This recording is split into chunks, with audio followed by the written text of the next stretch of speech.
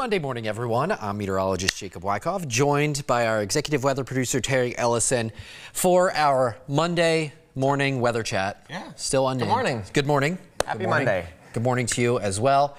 What a weekend. I mean, what a weekend. And it's sure, Mondays sure are a lot easier when it's like going to be 80 degrees. Although I'm kind of like, 80 degrees and we're in this like windowless building, but you look a little sick. You might have to go home early. Yes, I thought I felt a little peakish. But no, man, what a weekend.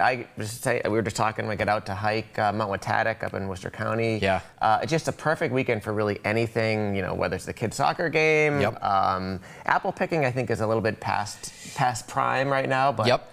Still, you can go to an orchard and still purchase the apples. Absolutely, yeah. So I actually got a chance to visit in Tingsboro, Parley Farms. Oh, you do? Excellent. I did last week, and they said that this past weekend was their last weekend. Right. That it's basically at harvest, and everything that you're going to be able to buy is now in their little farm store there. Check out where we're going to end up today. I mean, welcome to September and October. So Boston, I'd give Boston about a 50-50 shot at nicking 80 degrees today. Yeah. But I mean, that's just obviously whether it were 79 or 80 doesn't really matter. Just more for the record books, I guess. But just about everywhere away from the South Coast, well into the 70s, if not near or slightly over 80. And this is pretty nice because you're 15 or 20 degrees above the average, depending on where you are. And so when it comes to some of this late season warmth, it's not uncommon for us to get some of these 70s and 80s this far into the season. In fact, last year, our last 80 of the season was back in October. A week from 20th. today. Yeah, So exactly. That's pretty late. Obviously, the average being September 30th. So we're already well past the average. But last year, we really almost a month past the average. So all things considered, these are the type of days that we need to really enjoy. Just in order to... what's right around the corner. Exactly, yes. So the record, there's probably like a 10% chance that Boston gets up to 82 today. Very unlikely. I'm one of those guys that says, you know what, if we're going to be 80 or 79, we might as well let's just hit the record. Tie the record, break the record, yeah. Probably won't happen, but nonetheless, a couple degrees shy of a warm temperature record, which we haven't had. It's been a while since we hit a record here. Yeah, it has been a while. I have to do a little research to think of when the last one was, but... the continue of what's been an amazing September and October. Yeah. My wife was like, this has to be the nicest fall like in our lifetimes. And I'm like, well, I don't know about that, but it sure feels pretty darn nice. And a large portion of that is how dry we've been, where we kind of flipped the script compared to last year. And because we've been so dry... Here comes the wah, wah. Yeah, exactly. We do have... what we call a special weather statement. It's no red flag warnings or anything like that, but basically the National Weather Service wants to raise concern that if there were to be a little bit of a brush fire, there could be some concern that it spreads a little bit. With the breeze, with as dry as we have been, it's something we have to watch out for. Yeah, not only is the ground itself dry. Obviously, if you walked around the woods or you wanted to hike this weekend or whatever, like the ground is just dry. It hasn't rained much. Yeah. And then the air, the humidity is also very low today, 20-30%. So that just goes to say, and that happens anytime in the spring or fall if you got a dry stretch. You got a brush fire concern. So just something to keep in the back of our minds today. It has been, so Worcester is this has been the third driest fall to date in Worcester. And this goes back, well over 100 years. And so this is basically meteorological fall. So we're talking, this goes from September 1st through today, more than halfway through meteorological fall. And they're sitting third on this list and not too far away from the #1 spot. Yeah. That just speaks to how dry it has been. And they also had a fairly dry summer, as I recall. At least the second half of the summer was pretty dry for Worcester. Check out our latest drought monitor. Now, this was updated last Thursday. The thing about the drought monitor is the data closes on a Tuesday. So it closes on Tuesday, the map gets updated on a Thursday. So it's been a while since we've had any sort of refreshing of this data, but with no rain. It hasn't rained. So we expect those drought conditions that are currently Cape Ann, the Merrimack Valley, the Seacoast, as you go up towards closer to the Monadnock region, even into the Berkshires. We expect those drought conditions to expand. Yeah, so that sort of beige area there, the moderate drought, will probably expand quite a bit when this comes out on Thursday. Yeah. To me, this is it would be more worrisome if it were happening before summer. You go into summer season with a drought.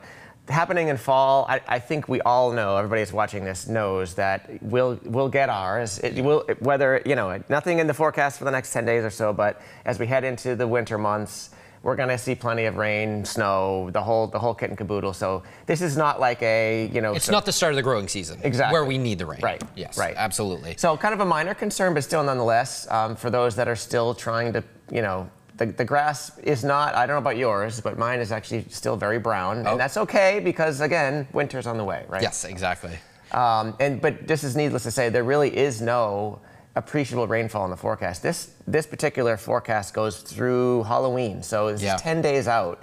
And you can see we are somewhere between a 100th and a 10th of an inch of rain total for most of southern New England. So you're talking 10 days. Another 10 days with very little, if any, rain. Yes, absolutely. And that's going to, again, that drought monitor will certainly expand the moderate drought category. And when we talk about how variable our shoulder months are of spring and fall, you think about a few years ago, we had snow leading up to Halloween. We had the October snowstorm. We've had these incredible winter-like events.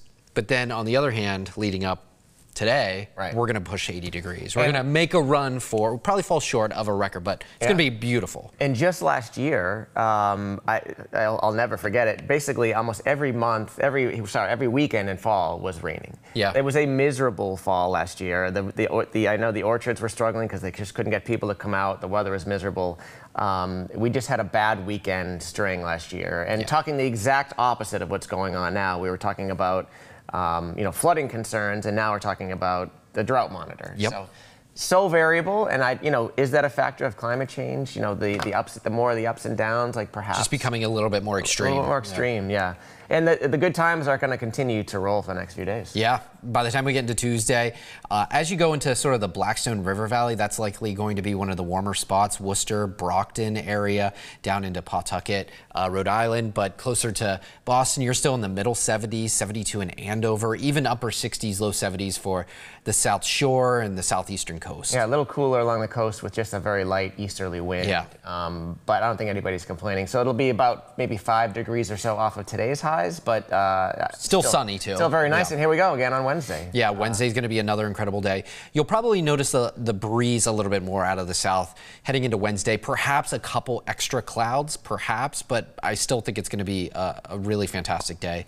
Now, an hour before sunrise, so for you early risers this week, look to the south and you're going to see Mars very bright in the sky. This, again, we've talked about it endlessly. This has been one of those years where we've just had, I think it's probably the best year in recent times for astronomy events. This is obviously a very minor thing. We're coming off the comet last week, the aurora from maybe a week and a half ago. 10 days ago, yeah. But still kind of cool if you're up early. Sunrise is happening right around 7 a.m., I want to say right now. Yep, it's 7:04. Yeah, so this would be, if you're up at 6 a.m., which I think a lot of folks probably are. Yeah. This is going to be, so this graphic kind of makes it look close to the horizon. It's actually pretty high up in the southern sky. But Mars, you can always tell because it has that little reddish twinkle to it. Little bit of a glow. Yep, and as the days progress, the moon and Mars will get a little closer. So it's just something to check out in the morning. And I think I went down to a local lake near me last week to see the comet. And I was amazed at how many people were out with their cameras, their telescopes. People are really in. I think this year has gotten people sort of into the astronomy bug. You know what I mean? So when we talk to kids about just being fascinated with the natural world around them, we need sort of these cornerstone events, like the total solar eclipse or like the comet, where they're just looking up, and it just gives them that little spark to be able to go outside and say, hey, what is that? Or, ask the questions. And I love seeing that light bulb moment in kids when they can relate what they're seeing to something that they're learning about. That's being curious, and that's really cool to see. And this is just another opportunity. Yeah, and I wonder how many so. future astronomers are being born right now just out of all these events and kids going out with their mom or dad or whatever. But absolutely. More good news now. Not good news if you're down in Cuba or the Dominican, but the tropics seem to be slowing down a bit. Yeah. And this is the only storm on the map right now. Nothing even sort of forecast to happen the next 10 days ago or so. This was a hurricane last night. Now tropical storm Oscar. Yeah. So Oscar actually, I'll have to check to see what it was when it made landfall, but at a time, it was one of the smallest hurricanes in the satellite era, with winds outside of the eye of Oscar only 5 miles. Outside of the eye, yeah. I didn't see that. Yeah, so I think the previous record was 11 miles.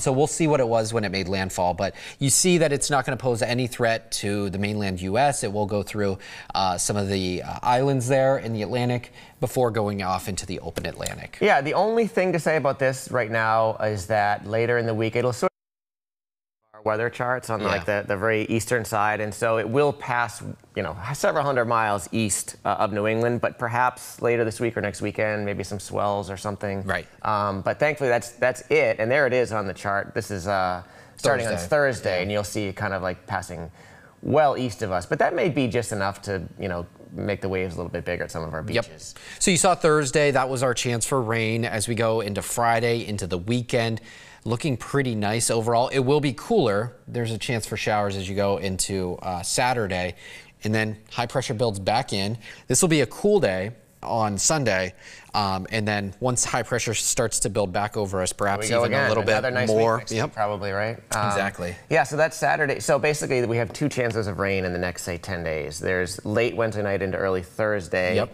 And that is literally a sprinkle, if that. I think probably a lot of folks in southern New England will get nothing. Yep. And then that front coming through on Saturday. I mean, I guess we could use the rain, but I don't necessarily, you don't really want it on Saturday. Ruin the weekend. But I wouldn't, if you've got plans Saturday, I wouldn't freak out about that at this point.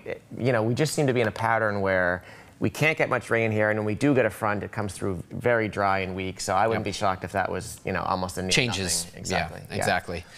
So yeah, another nice weekend ahead, and then looking ahead a little bit further, you can see there will be a dip in the jet stream coming up here this weekend. So it does get cooler again this weekend.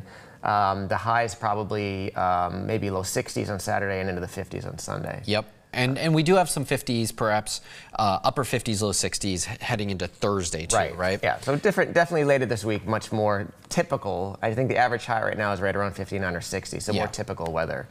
And so if you're heading to the Patriots-Jets game on Sunday, I think, you know, I'm laughing because how bad the Patriots and Jets are right now. I mean, I love the Pats, long time Pats fan, but just coming off of yesterday, I don't know if you got a chance to see any of the Jets game last night. I sure did, yeah. Man, I don't know which team I would rather be a fan or least rather be a fan of right now. Well, we were saying the same thing about the Jaguars, and they look like a good team. True enough, yes.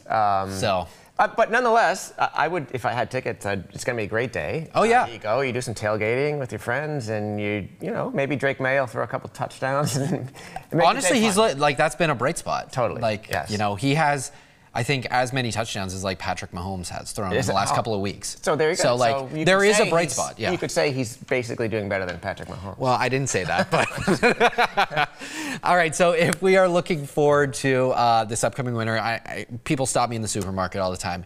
Look, this week is great. What's up with the winter? Yeah, seriously. Right? Are we gonna get a lot of snow? Exactly. Is this gonna, or I got this question this weekend, like, is this weather, the warm, dry weather, going to continue into the winter? And it's like, well, it just so happened NOAA came out with their forecast last week. We did talk about it when it happened, but in case you missed it, more of the same, really, even though it's a much different winter than last. So last year it was a major El Nino. That was like the story, and this year is the complete opposite. It's La Nina.